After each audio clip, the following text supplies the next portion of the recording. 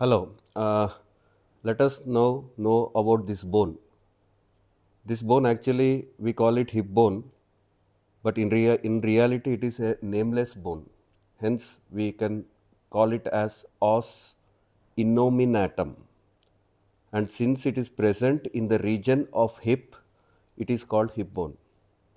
So this hip bone is made up of three: ilium, ischium and pubis. It is a mixture of three bones: ilium, the upper expanded part being the ilium, the lower posterior wider part being the ischium, and the lower anterior part being the pubis. These are paired bones. So, for the side determination, the expanded fan shaped expanded part called the ilium should be above. So, it should not be like this. Second point is the acetabulum. This is acetabulum where the head of the femur lodges, and this should face laterally, and the pubic symphysis or the pubis bone should lie in front.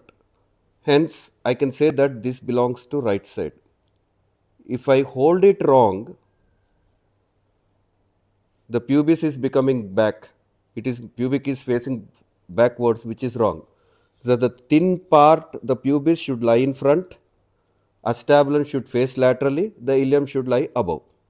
This belongs to the right side, and to keep it in anatomical position, the anterior superior, this is the anterior superior iliac spine, and this is pubic symphysis. This should lie in same coronal plane. This should lie in a same coronal plane with the pubic tubercle. This is pubic tubercle and this is ischial spine. These two should lie in same horizontal plane. I repeat, the anterior superior iliac spine and pubic symphysis should lie in same coronal plane with the pubic tubercle and ischial spine lying in same horizontal plane. So, this is all about the anatomical position. Now, let us consider do only with this bone, that is the ilium. The ilium, it consists of upper end and lower end. Upper end is called iliac crest. Upper end is called as iliac crest, which extends from the anterior superior iliac spine to posterior superior iliac spine. So, this is the iliac crest, which consists of an outer lip.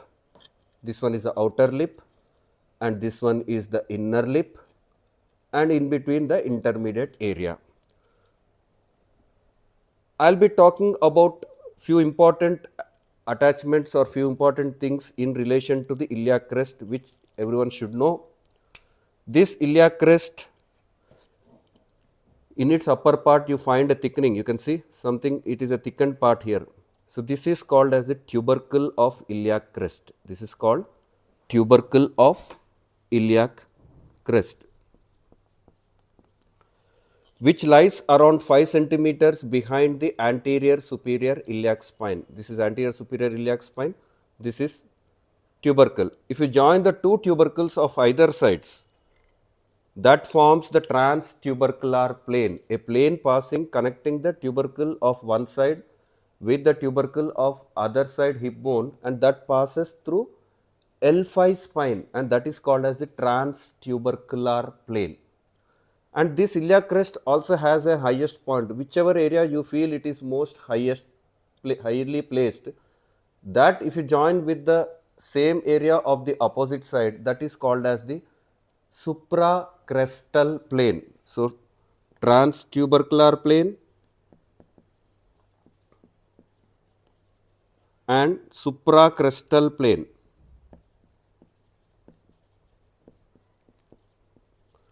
These are the two planes which are derived from the iliac crest. Is it clear?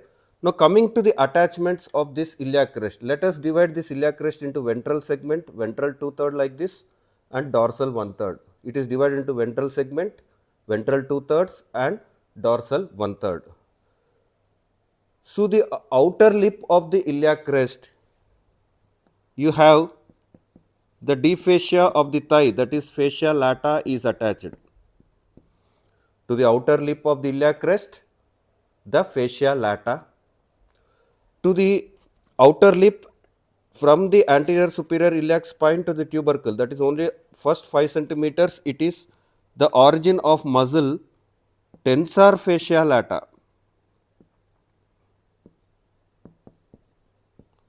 Tensor fascia lata, and onto the outer lip in its ventral two-thirds the insertion of external oblique muscle of abdomen. External oblique muscle of abdomen. Similarly, on the outer lip in its dorsal segment, you find the origin of latissimus dorsi and even the origin of gluteus maximus.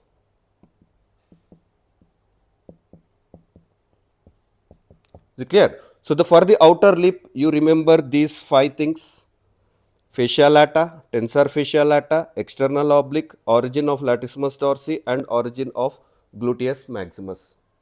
For the intermediate area, it is internal oblique muscle, only one structure, that is the internal oblique muscle.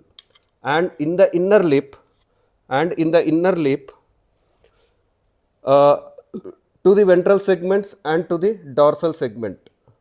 To the ventral segment, it is transversus abdominis muscle, fascia transversalis and fascia iliaca. To the inner lip, in its ventral two-thirds, transversus abdominis, fascia transversalis and fascia iliaca. To the dorsal segment, inner lip, dorsal segment, you have two, that is quadratus lumborum muscle and thoracolumbar fascia. Quadratus lumborum and thoracolumbar fascia. I repeat, for the inner lip, if you see, to the inner lip, there are 5 structures.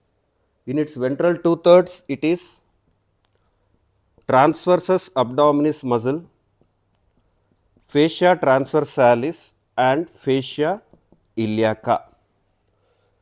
For the dorsal one-third, number 4, the thoracolumbar fascia and quadratus lumborum muscle. So, this is all about the iliac crest, which is very important. Now, coming to the anterior end, it is called anterior superior iliac spine, which gives attachment to a muscle called sartorius. Along with this anterior superior iliac spine, the notch, upper half of the notch below it also, it gives origin to a muscle called sartorius. This is anterior inferior iliac spine, which gives attachment to straight head of rectus femoris muscle origin along with iliofemoral ligament. So, this anterior inferior iliac spine gives attachment to a muscle, origin of a muscle, straight head of rectus femoris and a ligament, iliofemoral ligament.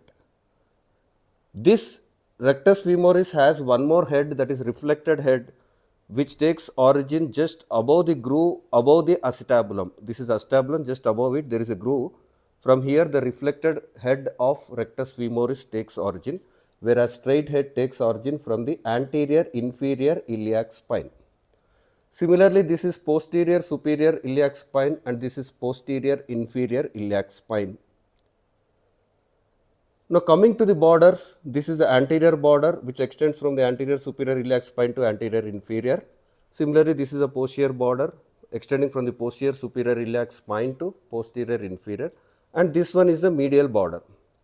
This one is the medial border which is continuous below with arcuate line and divides the two surfaces. Now, coming to the surfaces, this is a medial surface, this is a gluteal or lateral surface.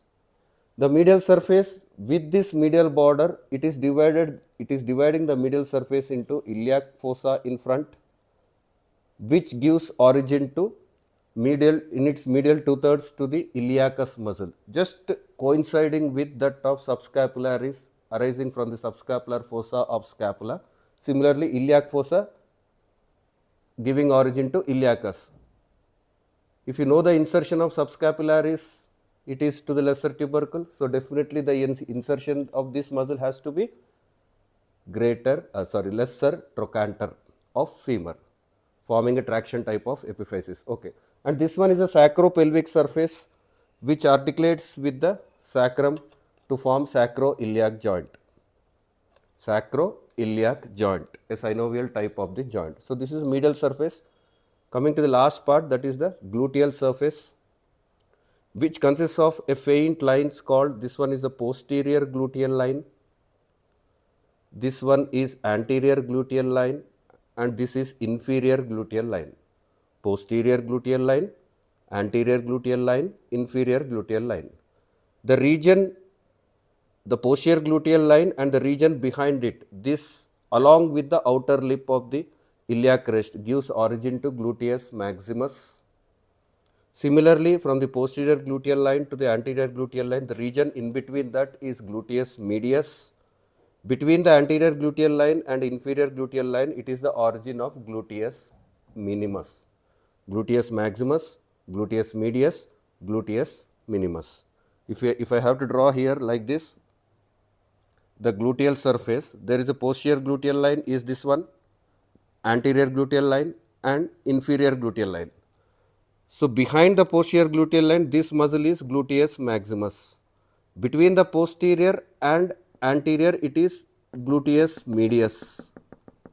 Between the anterior and inferior, it is gluteus minimus.